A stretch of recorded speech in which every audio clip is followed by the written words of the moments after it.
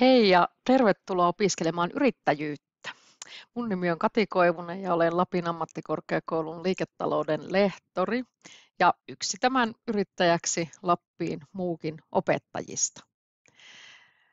Tällä oppitunnilla käymme läpi, mitä osaaminen on ja kuinka osaamista voi tunnistaa.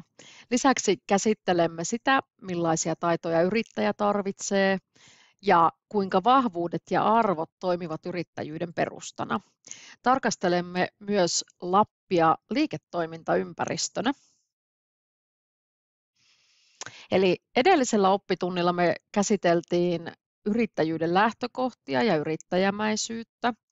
Ja me kartoitettiin siellä tekijöitä, jotka vaikuttaa siihen yrittäjäksi ryhtymiseen ja tutustuttiin myös vastuulliseen liiketoimintaan siihen käsitteeseen.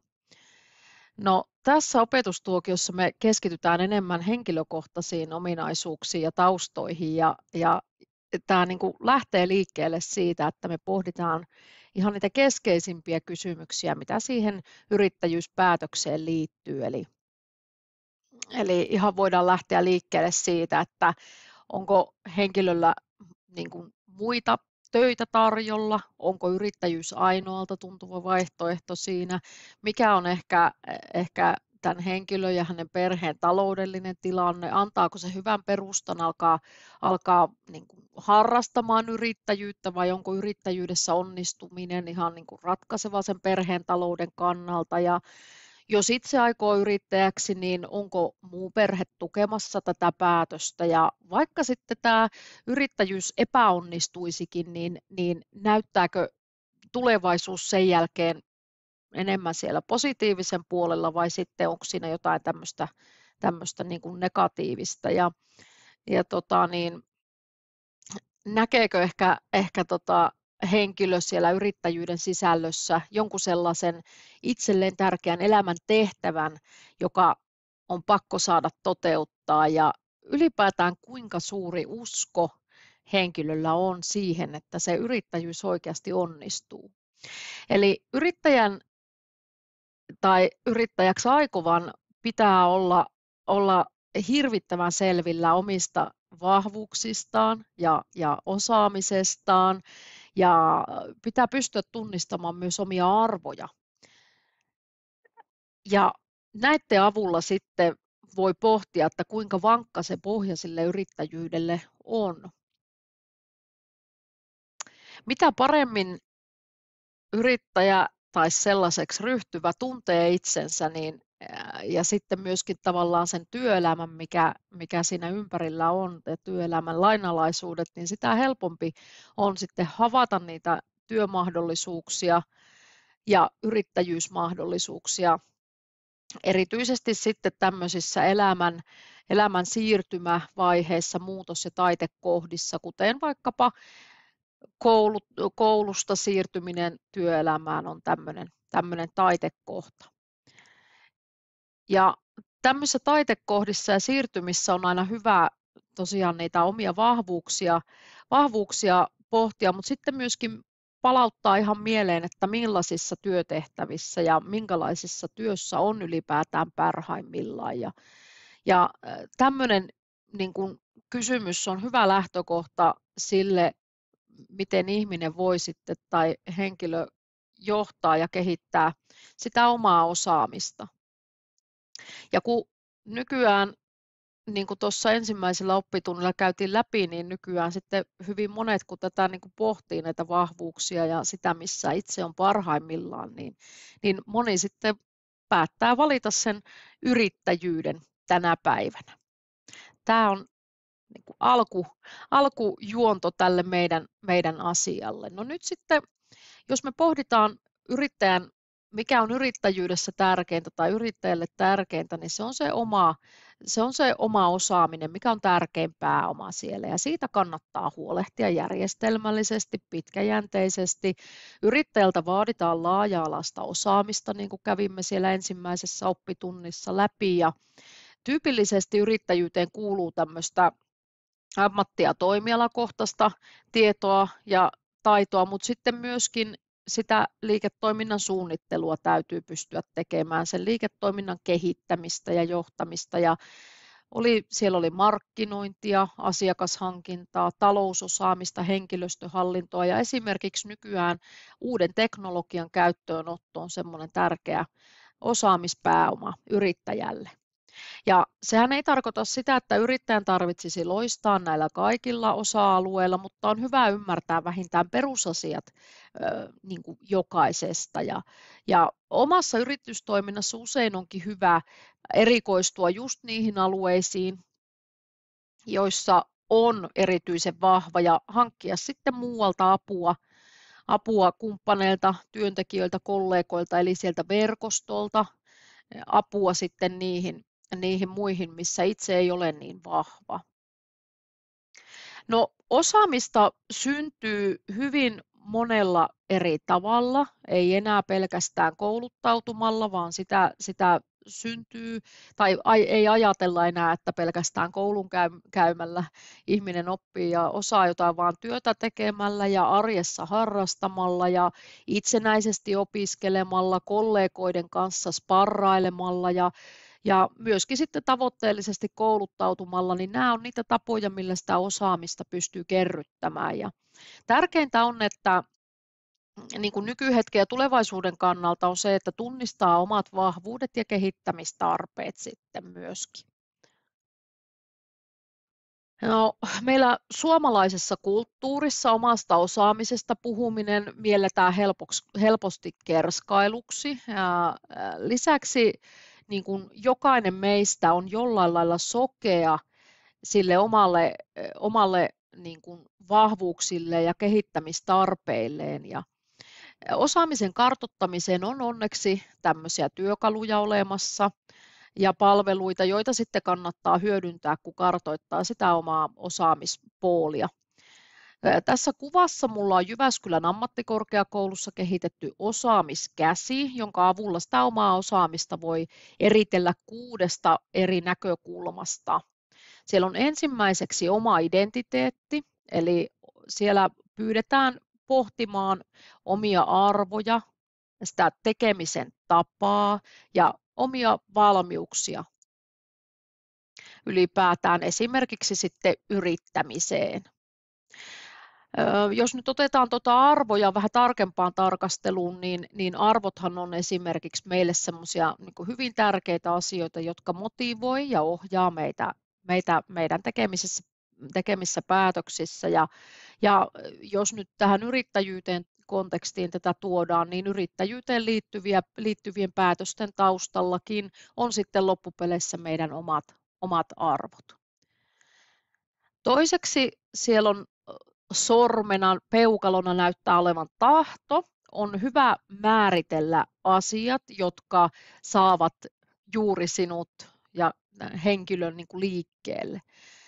Siellä on esimerkiksi tämmöisiä kuin kyky sitoutua erilaisiin asioihin, ihmisiin, projekteihin, oma tavoitteellisuus ja vaikkapa sitten se vastuullisuus, kuinka kykenee niin kuin kantamaan sitä vastuuta ja myöskin sitten oma asenne, kiinnostus, mutta urasuunnittelukin liittyy sitten tähän, että tavallaan niin kuin pohtia kannattaa myös sitä, että mihin on matkalla ammatillisesti.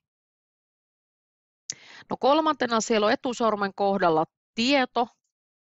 Siellä on sitten ne suoritetut tutkinnot ja ammattipätevyydet, ne on luonnollisesti osa yrittäjän osaamista ja myös sitten muut koulutukset, lyhyemmät opinnot, kurssit, asiantuntijuus jossain aiheessa. Eli keskeinen kysymys tuossa on se, että missä asioissa olen asiantuntija. Mitä osaan ehkä hieman paremmin kuin muut ja mistä itse niin kuin haluan vielä jatkossakin omaa asiantuntemusta kehittää lisää. No, 4. näkökulma siellä on taito, jossa sitten korostuu tämmöiset niin kuin käytännön niin kuin soveltamisen taidot ja tekemisen tavat. Eli se, että miten me näitä opittuja taitoja pystytään sitten eri konteksteihin soveltamaan erilaisiin työympäristöihin tai erilaisiin työtilanteisiin, niin miten me osataan sitä niin kuin oikeastaan sitä käytännön tekemistä sitten, sitä yrittämistä, tekemistä siellä niin kuin viemään eteenpäin. 5.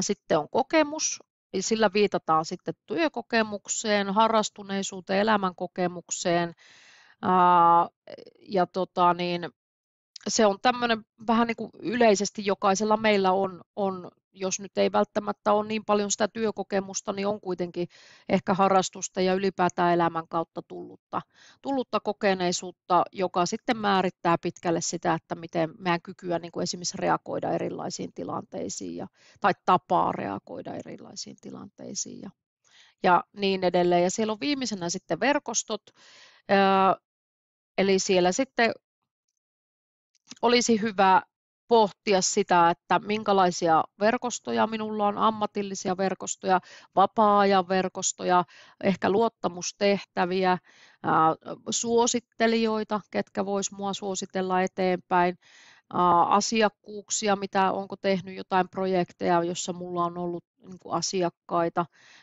ja sitten ylipäätään tämmöinen niin kuin kyky tehdä yhteistyötä muiden kanssa, niin ne on myöskin tärkeitä kartoittaa ihan paperille, että mitä ne pitää sisällään. No niin kuin tuossa aikaisemmin sanoin, niin me suomalaisessa kulttuurissa sitä vähän usein niin kuin pidetään vähän kerskailuna, jos ihminen alkaa niin kuin kovin kertomaan, että olen hyvä tässä tai tossa, vaikka sitä kyllä varmaan kannattaa ja yrittäjän on vähän pakkokin niin kuin tavallaan päästä sen asian yli, että oman osaamisen sanottaminen ylipäätään niin voi olla hankalaa ja sen niin kuin tunnistaminen, osaamisen tunnistaminen, mutta että tuossa äsken oli tuo osaamiskäsi jo, minkä avulla sitä voi tehdä ja tässä on vielä sitten toinen, tämä on Euroopan komission niin taitojen, osaamisen ja pätevyyksien ja ammattien niin kuin luokittelu on tehty. Tuossa on nuo linkit vielä tarkemmin niihin paikkoihin, mutta mistä löytyy lisätietoa tuolta sivustoilta, mutta siellä kuitenkin Euroopan komissio jakaa taidot ja osaamisen tuommoisiin 4 kategoriaan. Eli siellä on asenteet ja arvot, tiedot, taidot ja kielitaito. Ja ihan tätä esitystä varten kokosin tähän diaan muutamia tämmöisiä vahvuuksia ja taitoja jokaisesta kategoriasta. Ja tämä lista ei todellakaan ole kattava, eli nyt tuolta diasta tosiaan löytyy nuo linkit sekä suomenkielisiin että englanninkielisiin kattavampiin listoihin. Tai mikäli sitä omaa osaamista on hankala sanoittaa, niin nuo listat voivat sitten auttaa siinä niin kuin niiden oikeiden käsitteiden löytämisessä. No, jos lähdetään vähän purkamaan, niin asenteissa ja arvoissa korostuu yksilölliset tavat tehdä työtä, omat mieltymykset, työhön liittyvät uskomukset, jotka vaikuttaa käyttäytymiseen sitten niin, että tietoja ja taitoja pystytään soveltamaan tehokkaasti. Ja tuonne esimerkkinä olen nostanut esimerkiksi muutokseen sopeutuminen ja epävarmuuden sietämisen kyvyt, eli nämä kaikki liittyy tuohon oman osaamisen niin kuin tunnistamiseen.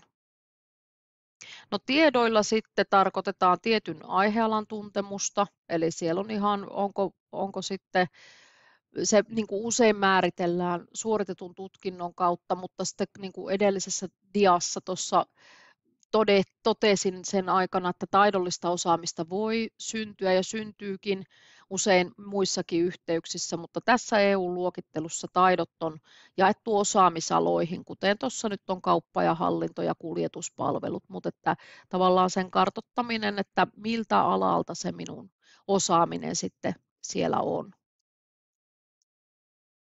No, taidoilla viitataan sitten useista eri yhteyksistä hankittuja, osin myös persoonaan liittyviä taitoja ja ominaisuuksia. Esiintymistaito voi olla peruja vaikkapa teatteriharrastuksesta ja niin päin pois. Ja vaikka tuossa eläinten käsittelykin voi olla tärkeä taito joissain joissain niin kuin konteksteissa sitten ja niin edelleen. Eli kannattaa hyvin laajasti niitä omia taitoja niin kuin pohtia ja tosissaan noihin taitoihinkin oli tuolla linkin takana niin ihan kattava lista, että se auttaa vähän hahmottamaan sitä, että mitä kaikkea pystyy lukemaan omaksi taidokseen sitten. No kielitaito sitten siellä viimeisenä, eli kyky ylipäätään viestiä sitten lukemalla, kirjoittamalla, puhumalla, kuuntelemalla ja siellä on sekä se äidinkieli että vieraat kielet. Niin nämä on semmoisia hyviä lähtökohtia ja noiden listausten takaa sitten löytyy lisää näitä erilaisia käsitteitä, jonka kautta pystyy sitten vähän haarukoimaan, että mikä näistä olisi juuri niin kuin minuun sopiva käsite. No sitten kun osaaminen ja taidot on tunnistettu, niin voidaan pohtia sitä, että miten näitä nyt sitten pystyisi kääntämään vahvuuksiksi sinne yrittäjyyteen ja yrittäjän polulle. Ja sieltä niin kuin kirjallisuus on tunnistanut tämmöisiä apukysymyksiä, joiden avulla sitä voi vähän haarukoida. Eli siellä on 2 tämmöistä pääkysymystä. On se, että miten tämä vahvuus näkyy ylipäätään mun elämässä. Jos se nyt vaikka on se eläinten niin kuin kyky olla eläinten kanssa, niin miten tämä eläinten kanssa oleminen ylipäätään näkyy mun elämässä tai mitä sieltä niin kuin tavallaan sen kautta saatu taito, niin mitä se tarkoittaa omassa elämässä. Onko se kyky pysyä rauhallisena vaikka jossain tilanteissa tai kyky johdonmukaisesti sitten vaikka niin kuin palkita tai kyky johdonmukaisesti johtaa tai mitä se nyt olisikin sitten. Ja sitten tavallaan sen jälkeen, että miten sitä voi hyödyntää nyt siellä yrittäjyydessä tai työelämässä yleisemmin. Ja tuossa on hieman noita apukysymyksiä myöskin, eli sitten voi myöskin pohtia, että no minkälaisia kokonaisuuksia ehkä tästä osaamisesta ja kokemuksista muodostuu ja sitten mikä on ydinosaamista, mikä täydentää sitä ydinosaamista. Ja sitten seuraavassa vaiheessa, että no mitä se tarkoittaa suhteessa muihin ihmisiin. Olenko niin kuin yksi miljoonasta, joka osaa tämän taidon vai onko meitä hirveän paljon, jotka osaa tämän taidon ja millä tasolla tämä taito osataan ja miten sitten voi sitä omaa osaamista osoittaa eteenpäin. Eli tämmöisiä melko niin kuin pikkutarkkojakin tavallaan kysymyksiä sitten siinä voi apuna käyttää.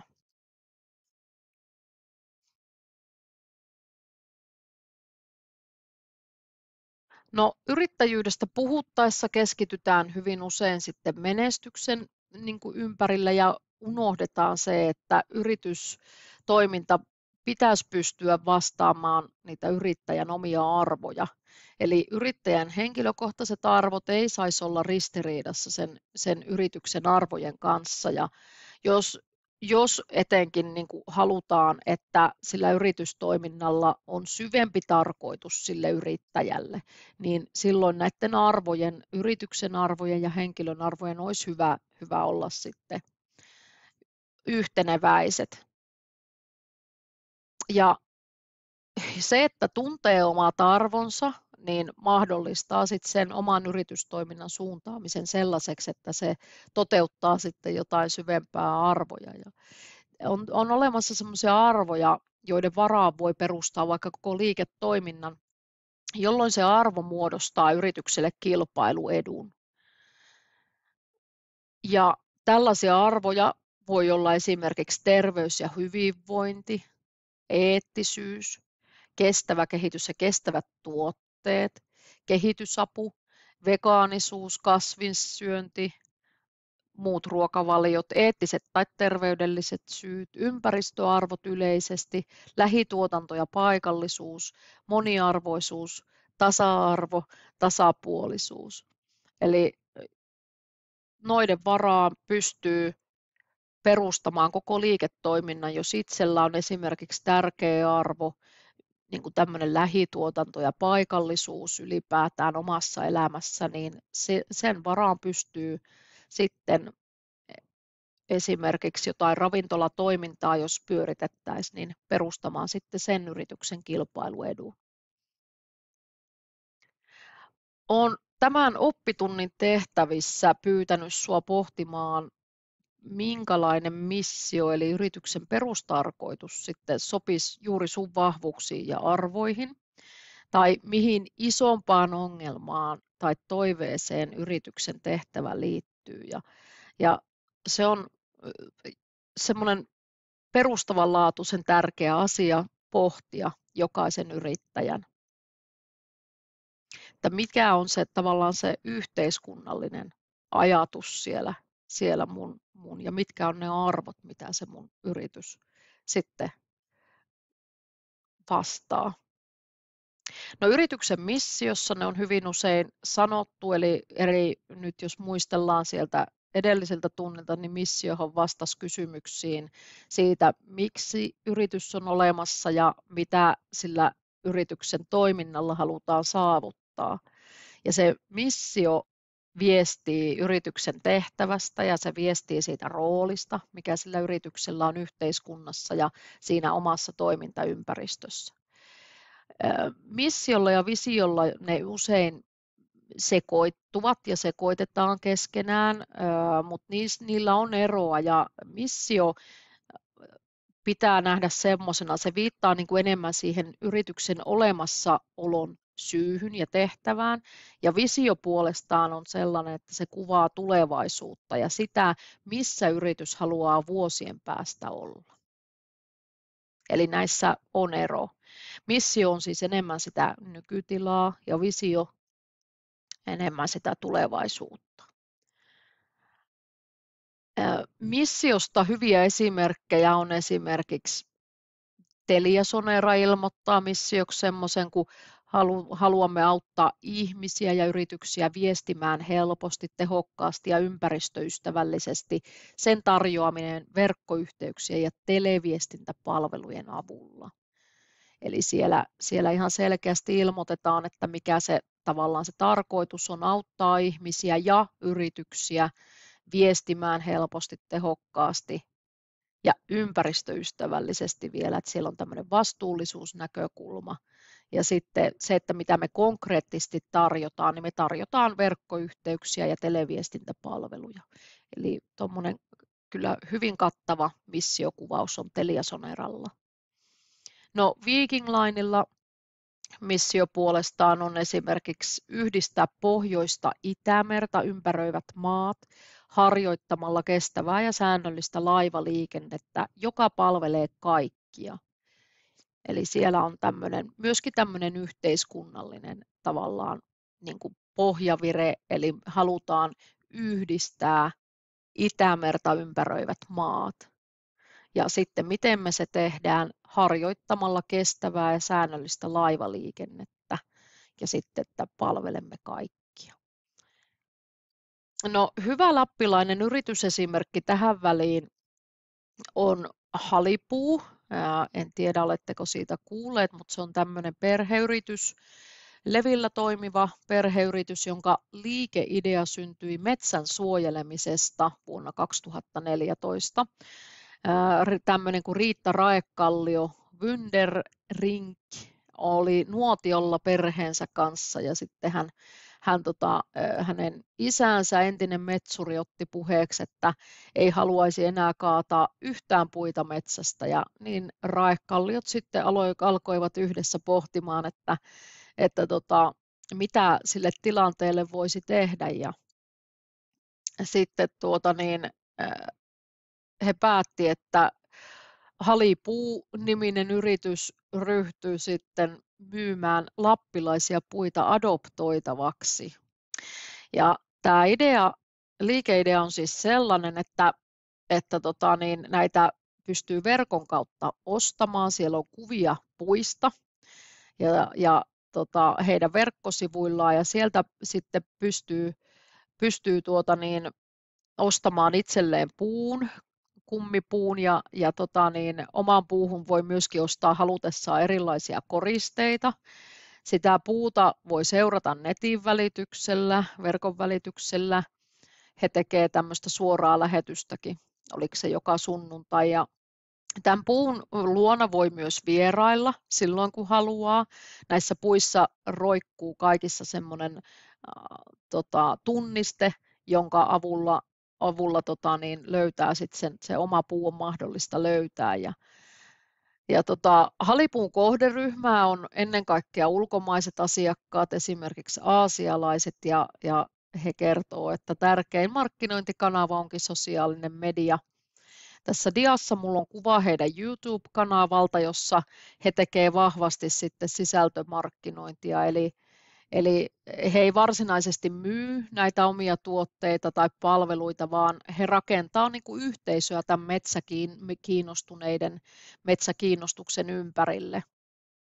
Ja sitä kautta sitten saavat myöskin aikaan myyntiä. He tekevät sunnuntaisin tosiaan suoraa lähetystä suoraan metsästä. Silloin keskimäärin noin 1000 ihmistä katsoo sitä joka sunnuntai, mikä on tavallaan aika paljon. Ja he on ilmoittanut, että parhaimmillaan katsojia on ollut 30 000. Ja vaikka tämän halipuun liiketoiminta on pientä, eli puita on adoptoitu joitain kymmeniä, niin he kuitenkin näkee tällä kasvun mahdollisuuksia. Eli yritys on ryhtynyt tarjoamaan puiden adoptoinnin lisäksi myös sitten ohjelmapalveluja, että he tarjoavat tämmöisiä retkiä, joihin kuuluu muun muassa riippumatossa makoilua metsässä. Ja he on ilmoittanutkin sitten, että seuraava askel on kehittää virtuaalista liiketoimintaa. Ja tämä yrittäjä Raekallio Wündering toteaa, että hän ei vielä niin kuin elä tällä yrityksellä, mutta jonain päivänä hän haluaisi, että se takaisi hänelle toimeentulon. Ja tätä bisnestä ei ole rakennettu talouskärki edellä, vaan tässä on ollut tärkeänä niin kuin se, että se yritys on pystytty kehittämään semmoiseksi, kun on itse haluttu, ja siellä on tärkeänä ne henkilökohtaiset arvot ja se tausta, eli tämmöinen niin kuin luonnonsuojelu ja metsäkiinnostus. Kasvaminen luonnonläheisessä perheessä on varmasti sitten tämän yrityksen liikeideaan vaikuttanut todella paljon. No nyt jos mennään vielä tarkemmin, halipuu on yksi vaan lappilaisista yrityksistä, mutta jos mennään vielä vähän tarkemmin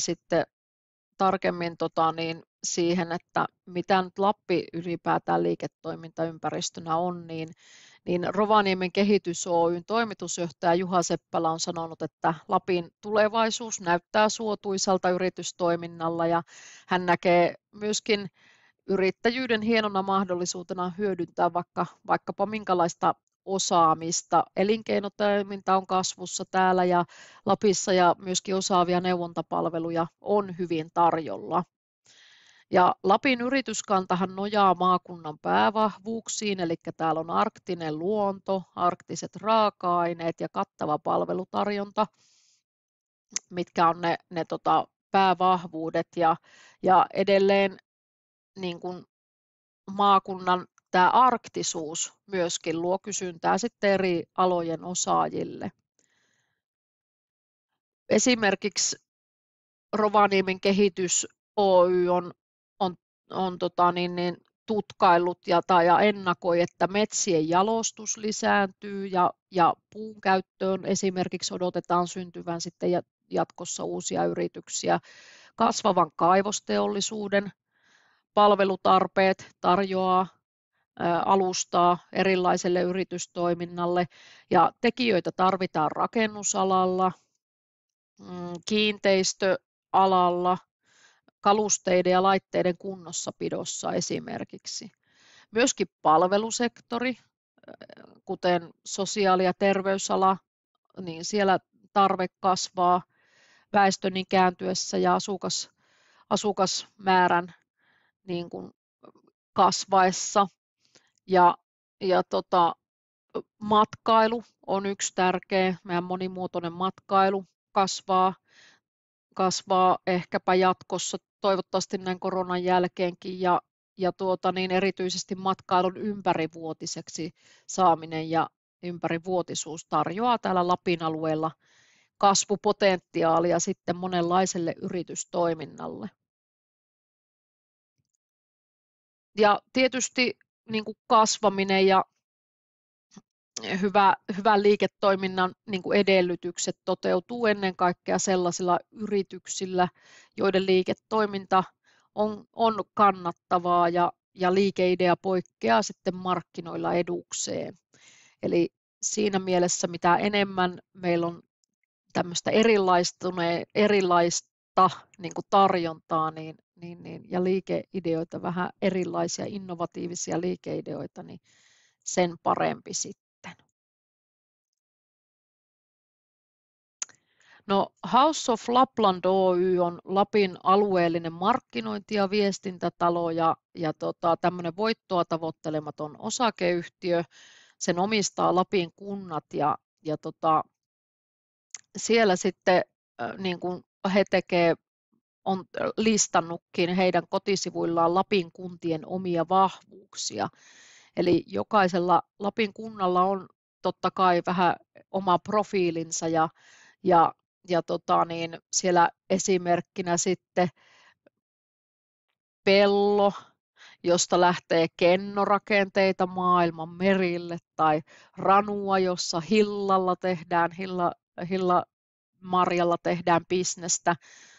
Ja Sodankylässä tutkitaan esimerkiksi avaruusdataa ja nämä Lapin kunnat on virkeitä bisnesympäristöjä, tarjoaa kannattavia mahdollisuuksia ja aitoja verkostoja siellä sitten tehdä esimerkiksi yritysyhteistyötä.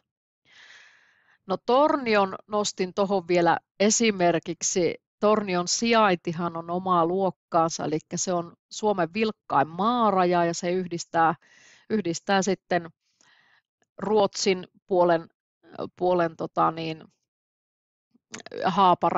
Haaparantaan, tavallaan niin kuin yhdistää tämän Tornion tai Suomen ja Ruotsin, Tornio ja Haaparanta. Ja yhteistyö Ruotsin kanssa on tiivistä liiketoiminnassa ja vapaa-ajalla Torniossa on myöskin vahvoja osaamisaloja, teräs- ja konepajateollisuutta ja kauppaa ja matkailua ja suurimmat investoinnit on viime aikoina keskittynyt Outokummun tehtaan läheisyyteen, jonne sitten myöskin muutama vuosi sitten valmistui Wärtsilän rakennuttama Pohjoismaiden suurin nesteytetyn maakaasun LNG-tuontiterminaali. Ja siksi on esimerkiksi Tornion alueella teollisuuden ympärille kasvanut tämmöistä pienyritystoimintaa ja kasvua odotetaan myös energiasektorilta ja kiertotaloudesta. Eli nämä on ihan semmoisia hyviä pitää mielessä näiden paikkakuntien ja kuntien vahvuudet myöskin, kun yritystoimintaa Lappiin suunnittelee. Tässä esityksessä me siis käytiin läpi yrittäjän arvoja, osaamista, vahvuuksia ja Lappia yritysympäristönä. Kiitos, että katsoit tämän videon ja palataanpa siellä Yrittäjäksi Lappiin opintojen tehtävissä asiaan. Kiitos, heippa!